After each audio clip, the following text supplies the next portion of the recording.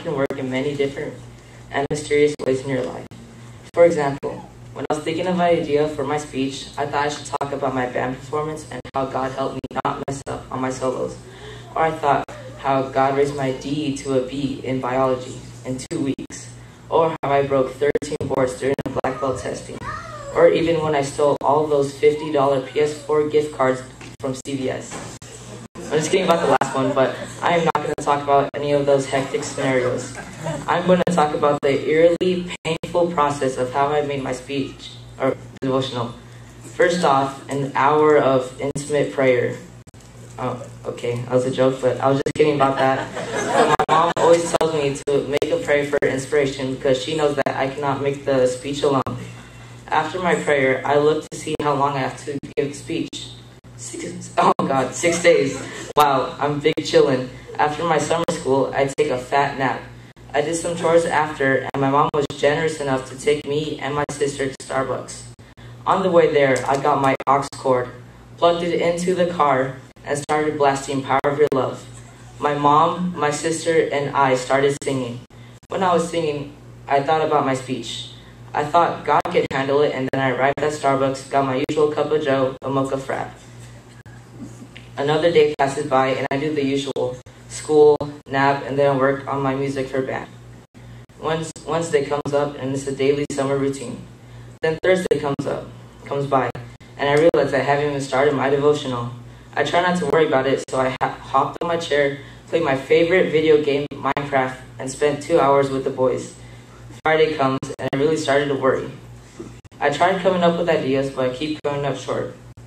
Then Saturday rolled in. My alarm clock wakes me up, and I look outside my window. I forgot I had a yard sale, so I got up, took a hot shower, and skedaddled outside to help out with the stuff.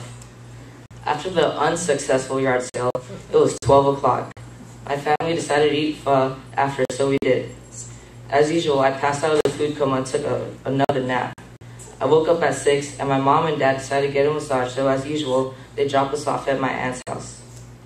Me and my sister both know that we haven't even started on our devotional, so we thought we were going to be productive at my aunt's house, but we were not. So, when I was at my aunt's house, I played NBA 2K with my cousins. After a couple of rounds handing L's to my cousin, we ate dinner at around 8. At 8:30, I know that I'm going to be an embarrassment to my mom if I didn't start my speech.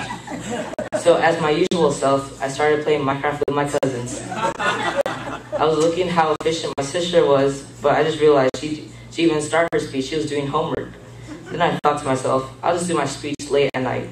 10 o'clock rolls by, and me and my family head home.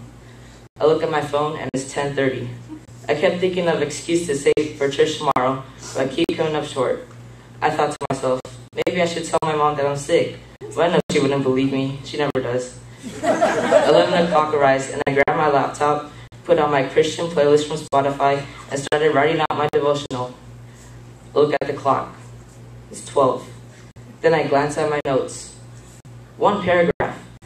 You might be asking yourself, what is Gian's devotional about? Well, my devotional is about how you can blabber about your week for around 6 minutes for a devotional. I'm kidding about that, but on a serious note, my speech is about how God can work through me in 2 hours. As you can see, I've written down my devotional for hopefully around 6 minutes. Proverbs 3-5 says, "Trust in the Lord with all your heart, and do not lean on your own understanding." This verse means to me that God can work through me. Oh shoot, lost my. This verse means to me that God can work through you in mysterious ways, even though you cannot fathom Him. Another verse that I believe correlates with this message is Joshua 1-9. It states, "Have I not commanded you? Be strong and courageous. Do not be afraid. Do not be discouraged.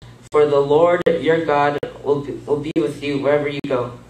And if you can't feel God's presence in your day, I recommend singing the song "Power of Your Love," because whenever I blast that song in my mom's car, I can sense the Holy Spirit every time.